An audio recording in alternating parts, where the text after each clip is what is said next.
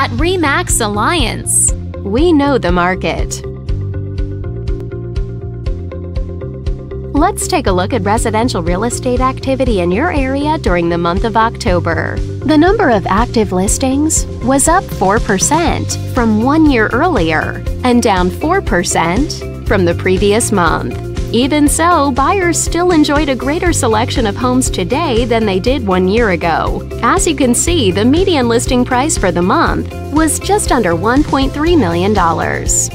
Compared to last year, the average number of days units spent on the market before being sold was down 35%. This lower number of days may signal a positive trend in the local inventory turnover rate.